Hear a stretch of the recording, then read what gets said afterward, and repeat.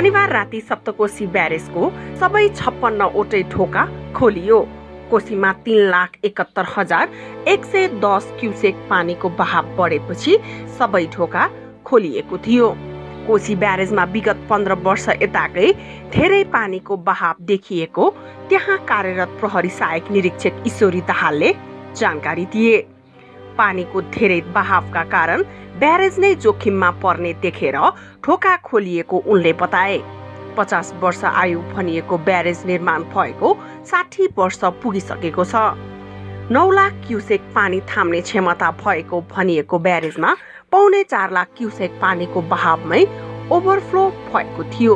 Barrage भरि बालुवा नै बालुवा छ। उनले भने त्यसैले कम पानीमै ओभरफ्लो हुने गरेको छ। प्रहरी सहायक निरीक्षक दाहालका अनुसार सप्तरीको गोबरगाडा क्षेत्रमा कोशीको पानीले बाँध भन्दा माथि पुगेर बस्ती डुबाउन सुरु गरेको थियो। ढोका खोलेसँगै पानीको सतह खट्न थालेको उनले जानकारी दिए। ब्यारेजका ढोका खोल्न भारतीय अधिकारीहरूले नै अग्रसरता देखाएका थिए।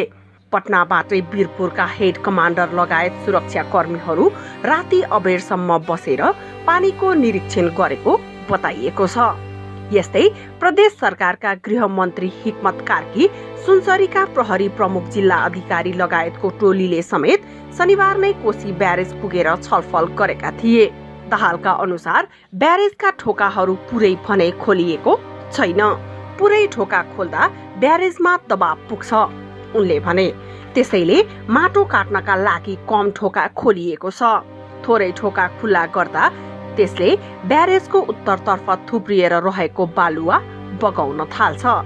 कोशी नदी एसियामै चीनको हाङहो नदीपछि धेरै बालुवा बोक्ने नदी मानिन्छ। ब्यारेजको उत्तरतर्फ पानी जम्मा हुने ठाउँमा बालुवा थुप्रिएको छ।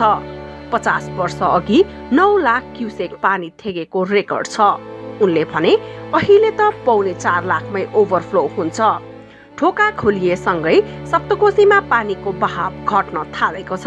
आइतबार बिहानको मापन अनुसार 2,90,340 क्युसेक पानीको बहाव छ।